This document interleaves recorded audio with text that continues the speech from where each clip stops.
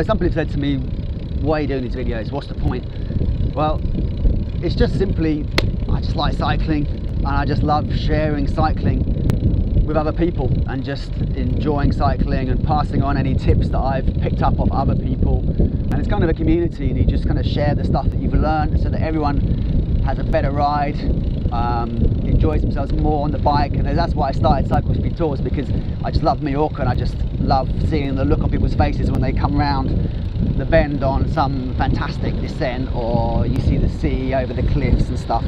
And that's why, really. And if, you know, if just one person comes up to me at the end of the Etape and says, you know, thanks for the video, it really helped me, or cadence was better, or I climbed better, or something like that, then that's the job done, really.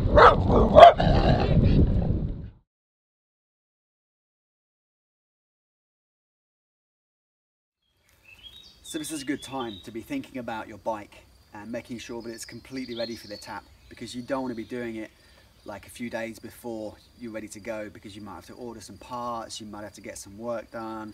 So just make sure everything's running smoothly and the bike is riding nicely in the few weeks prior to the Etape, and you should be fine.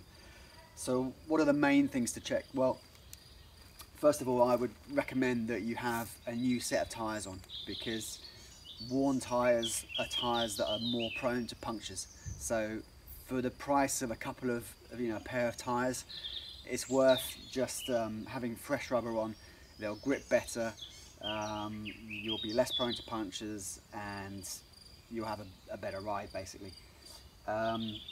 Just check all the gears are shifting nicely, that there's no chain rub at the extremes. There's nothing more annoying than when you're grinding up a col in first gear to have the chain rubbing against the front derailleur. You want to make sure that everything's all tightened down, secure, nothing's loose, nothing's rubbing, nothing's rattling. That you also have a decent amount of brake pad left, because you will get through quite a bit coming down the hills. You don't want to be hitting the metal on your brake pads, so again, make sure there's plenty there.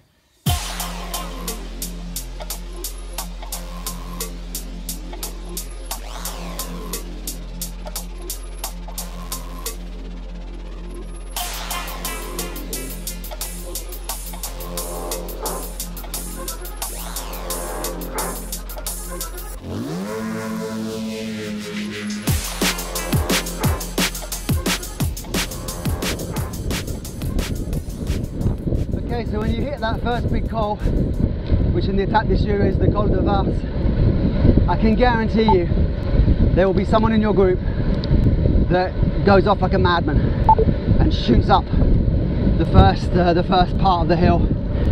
Do not follow him. Stay cool. He's just got something to prove, and I promise you, you'll catch him within a few hundred meters. I've seen it every time. People want to show they're a good climber. They shoot off, have no idea how long it is, and you're in this for the long haul. So if anything, go even easier than you would normally. Find a nice easy gear, it may be your lowest, spin it, just settle in, nice high cadence, don't strain anything, and just get comfortable, because it's a long way. And then as you go on 1 or 2 kilometers, and if you're feeling good and happy, then step it up a little bit if you want to. And it's far better to finish fresh-ish than to get to the top and feel absolutely cooked, because you've got the Col d'Izoard coming, and that's a tough one as well. So you want to save some juice for that. And it would be nice to be able to finish the last 2 or 3k of the Izoard flat out, rather than do it on death's door. So yeah, that first col, just take it easy, nice and smooth, and I want you to go over the top feeling like, yeah, okay, I'm ready for the Izoard, and ignore the people around you and just do what you want to do. If people overtake you, it's not a problem, you'll probably catch them later.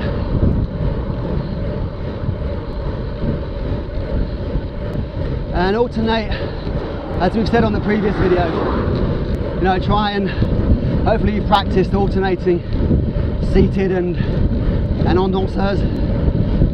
It gives your muscles a good chance to change what they're doing and recover a little bit, and keep the cadence high.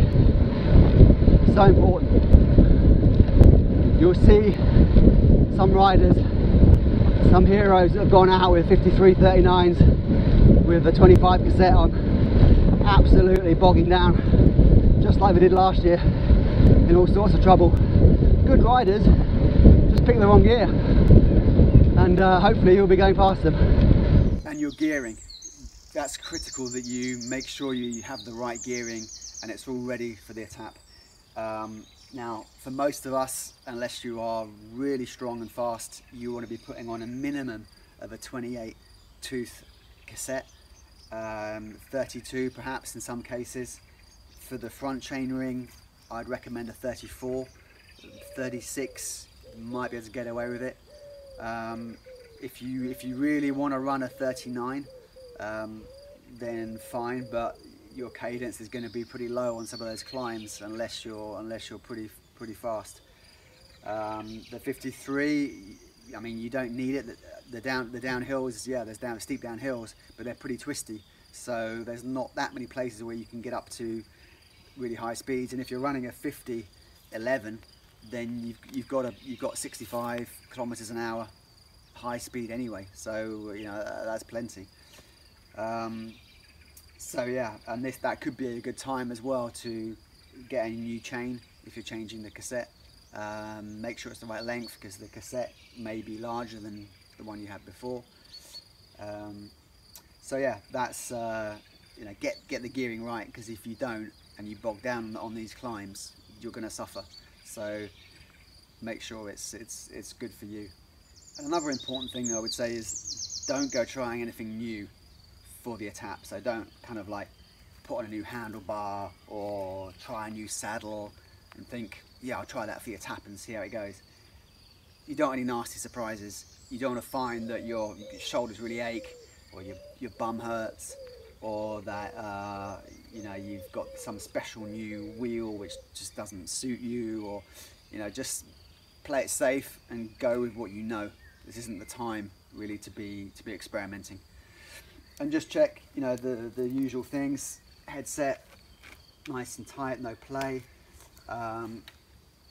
Crankset, no play in that either. Pedals, no play in them. Wheels, no lateral play in either. Saddle nice and secure and tight. Everything all locked down and working well, basically.